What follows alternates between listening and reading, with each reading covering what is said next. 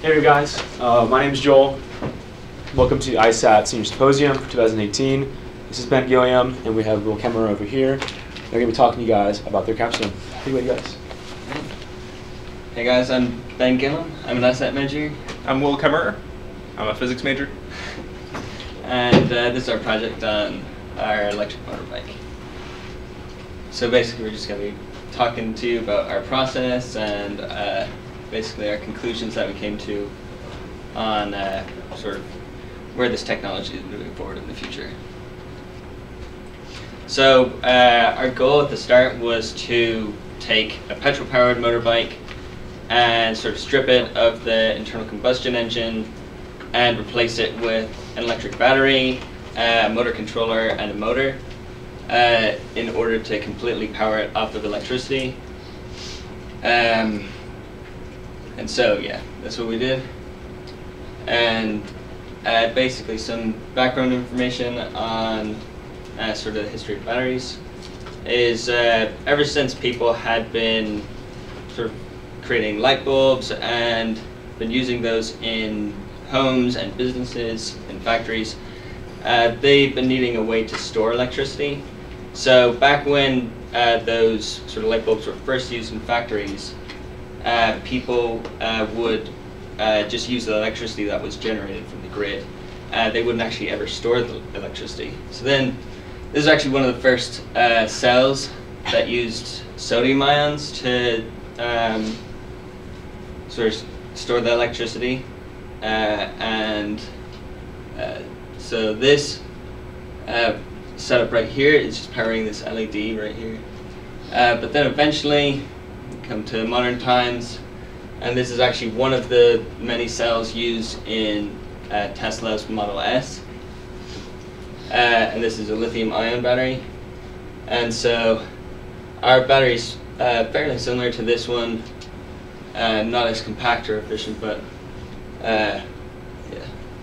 And just some sort of information on public policy. In California right now, you can get a $7,500 tax credit just for owning an electric vehicle. That doesn't count for hybrids, it has to be purely electric. When it comes to the price for electricity compared to gasoline, you're paying approximately 16 cents for every dollar that you pay for gasoline. And so you're saving money there. One issue could be the availability of charging stations around the country. So even in Harrisonburg alone, there's about 16 publicly available charging stations, and that value is rising basically every month. One major issue with electric vehicles in their current state is, although you may be sort of saving the environment by like not driving around burning petrol, you are damaging the environment by the resources required to build the actual equipment. So lithium mining is definitely a huge pollution generator, and if we look at sort of a breakdown of what is sort of generating the electricity in this country, coal takes up about a third of that. So just because you are using a battery on the road, it doesn't mean that your electricity that you're using to charge the battery isn't causing pollution elsewhere. So that is a field that definitely needs to be improved. Some misconceptions. People hear radiation and they instantly think nuclear ionizing radiation.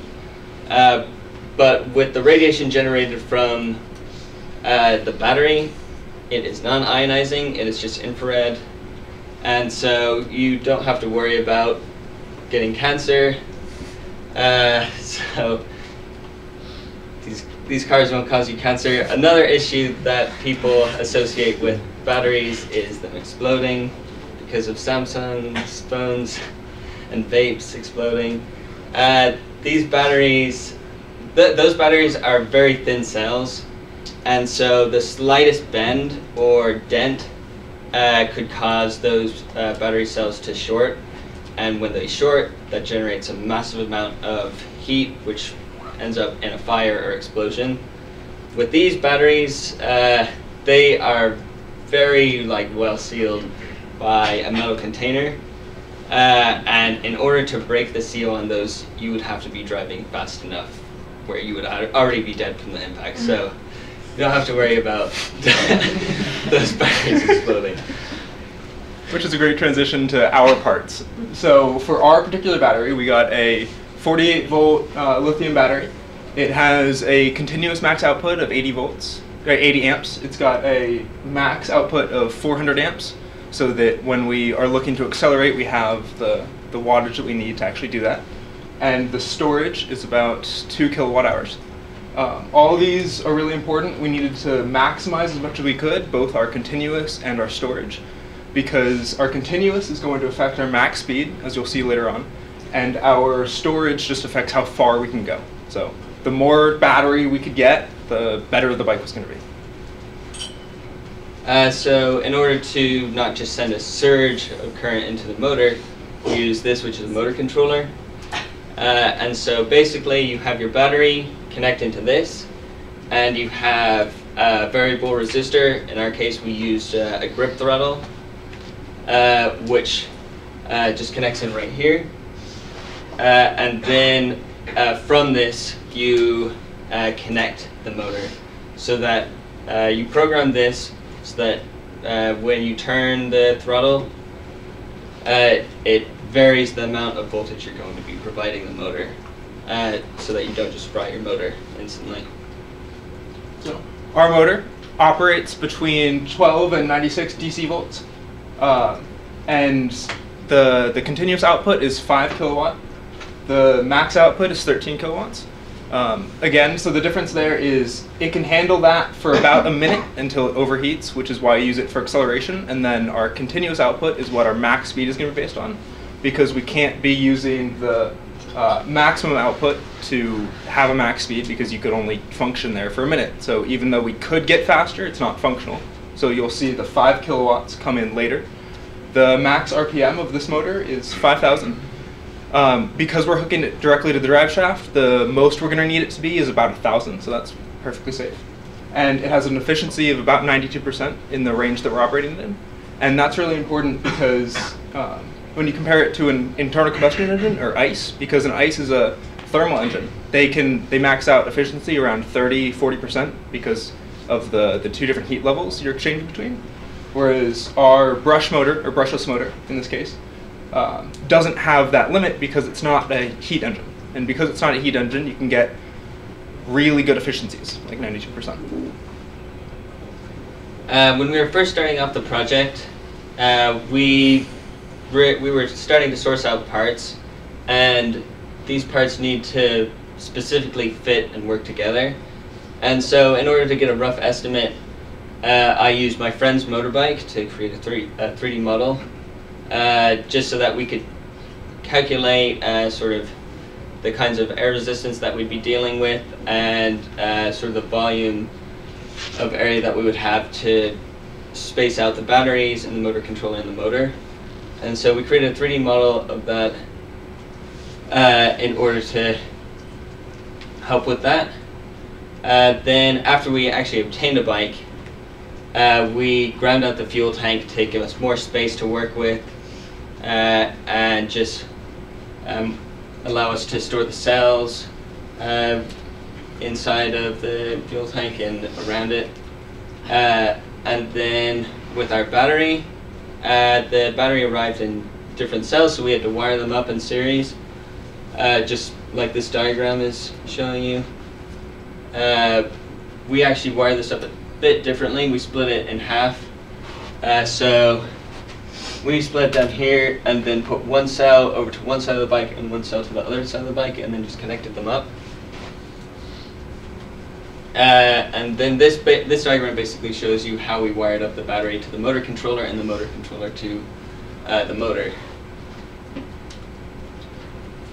So once we had all those parts, we needed to, and the bike itself, we needed to strip down the bike, because where this space is was the engine block, and we didn't need the engine block anymore because we didn't need the engine. And so we ripped that out. That was about half the weight of the bike, which was fun.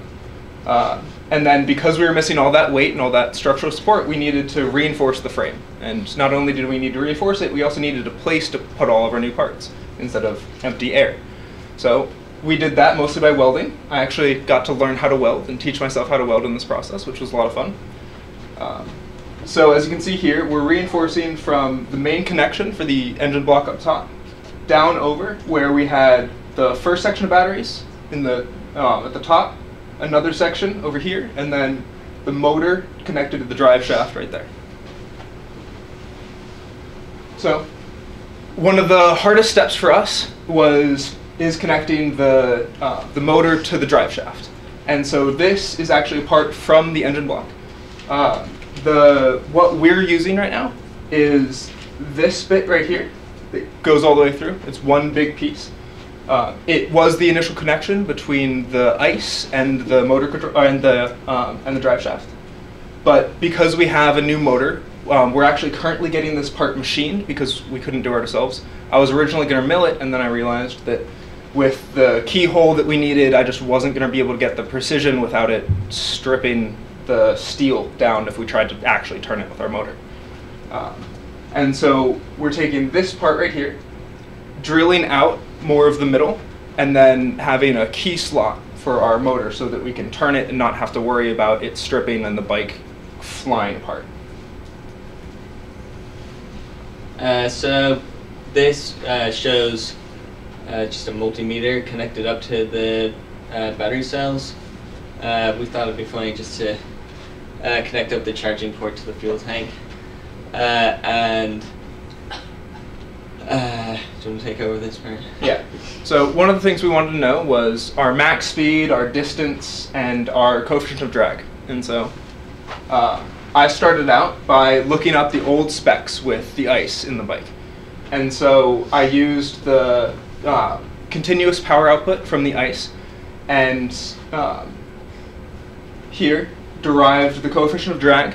I just, at terminal velocity with the max continuous output, the power output of the bike is going to equal the power dissipation from the air resistance because it's at terminal velocity. And so we get this equation, which we expand to get 1/2 the terminal velocity squared times the coefficient of drag times the terminal velocity again, which gives us, with our numbers, 0.27. So then I could use that with our specs for our electric motorbike because it's the same coefficient of drag because it's the same bike. To get our max speed, and we got our max speed to be 30 meters per second, which is about 67 miles an hour, for clarification. Yeah, so basically we came to, we got to strip out the motor, we got to get the drive shaft out of the motor, then reinforce the frame, and then add on the battery and the motor controller and the motor, and eventually coming out to calculate our speed of 30 meters per second, which with the capacity of the battery, we could probably travel about 63 kilometers on a single charge. At max speed. It would be farther if we were going slower than that, but because that was a highway speed and barely a highway speed, I figured it was the number we should be using to calculate max distance. So our main challenges were money. These parts are expensive, and it was quite difficult to find parts that work together and also fit inside our budget. And that brings us to our next part, which was part sourcing. These parts are not easy to find. You can't just Google for them. So we had to get in contact with lots of different companies, and Dr. Chen helped with getting us in contact with people at different companies and organizations who have experience working with electric vehicles in order to help where we could source parts from. The other thing was we would go to scrapyards. We spent all of last summer just going around Virginia looking at different scrapyards, looking for any parts like lithium-ion batteries or just parts that we could use in our bike, and basically we couldn't find anything at these scrapyards, so that only added to cost because we had to buy our parts brand new. The last difficulty was connecting the motor to the drive shaft.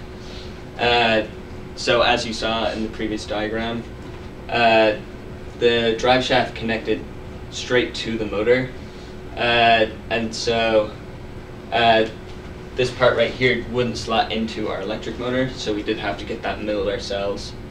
And so that was a challenge, figuring out how to do that and go about it in a way that wouldn't compromise its structural integrity. In conclusion, the max current and output of the battery limits the max speed and power, and the energy storage limits the range ultimately. Lastly, we would like to thank Dr. Chen for all of his help. He was incredible in his resourcefulness and finding, just connecting us with people, providing guidance, and assisting with sort of all the technical details.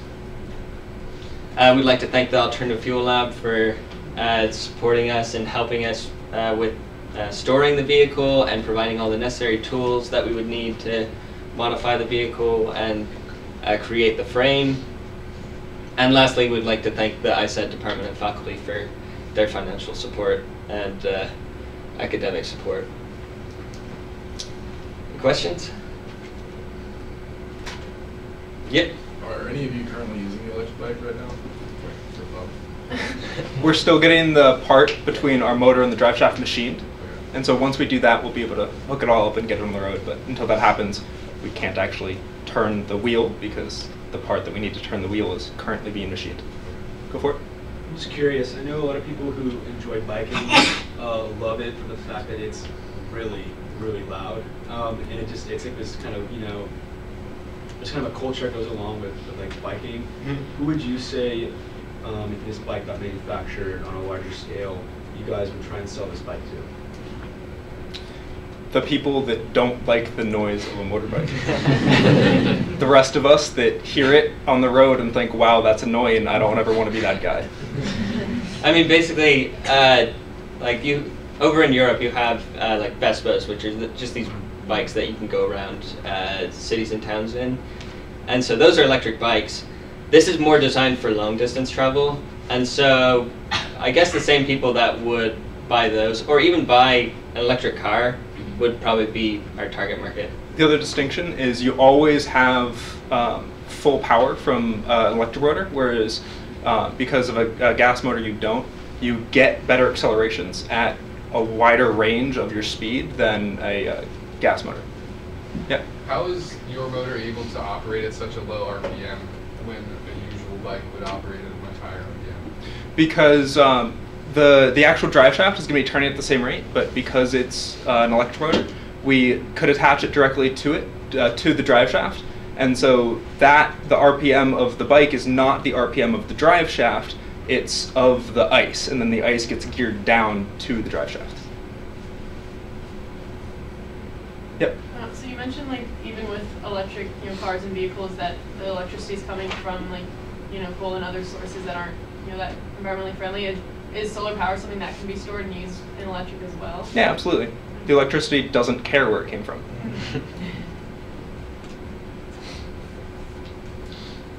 Yep. You mentioned there are 16 charging stations around Harrisonburg. Mm-hmm. I'm just curious, do you know where some of those are? I've never seen one of them. So JMU has 3. I don't know if those are actually publicly accessible, but I know that there's 2 at Walmart. There are a couple at the parking lot for the farmer's market has a couple. Mm-hmm. And the one is next to the ISAT building. Yeah. Yeah. Mm-hmm. Yep. So currently as is it street legal? Like No. once you get it up and running? It's not street legal, but it is actually registered with the DMV. Okay, yeah, I was going to, is it registered? Yeah, So- but it's registered because it used to be gas No, we got powered. it. We got it did? re-registered. Yeah. Oh, okay, never mind then. It is registered. Go for it. Yep. Ben, you forgot to thank to Will. Will is a physics major. He doesn't need to present to graduate. So would you like to introduce This is my longtime friend Will, and he is a smart dude. I think you had a question. Yeah. Okay. And then one thing, you know, everybody, Ben came to me 2 years ago, and the first thing that I, noticed that Ben has certain, accent. Do you, do you all kind of notice that? So Ben, would you like to introduce yourself a little bit? Yeah. So basically, I'm from Ireland, across the Atlantic, and I'm just here for college. But your parents live in Ireland. Yeah, my right? parents live in Ireland.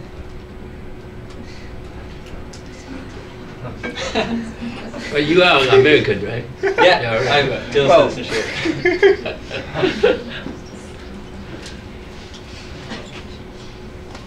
All right. Any other questions? I guess personal or otherwise now. Okay. Good job.